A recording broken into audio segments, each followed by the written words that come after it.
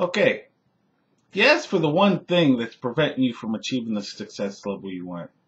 And as I said, it's not an opportunity or a different business or even a way of doing the business. The one thing lacking is your belief. See, if you don't believe it, if you don't really deep down believe that it can happen or it will happen, it won't happen. So, do you believe you can make $1 million? If you believe it and you're willing to work and commit to it, then I believe it.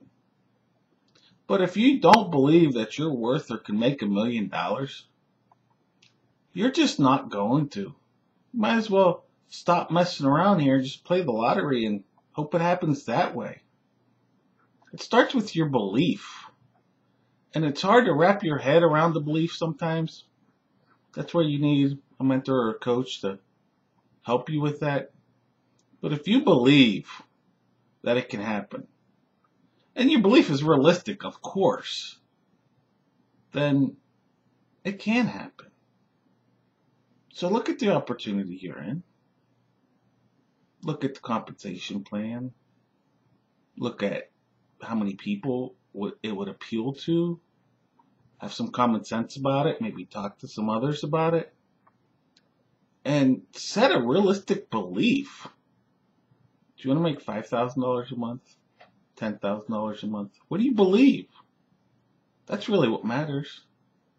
And if you believe it and you'll work at it, I believe you'll see it. Yep, that's my message for the one thing that can improve your bottom line. It's your belief. Do you know when you start with a company or an opportunity, the amount of money you'll make has already been decided? Now, it could change. But when you sign up and you say, wow, I hope I make $100 a month, that's what you're going to make. It's fascinating how that works. So let's take a step back. Look at your beliefs. Change your destination.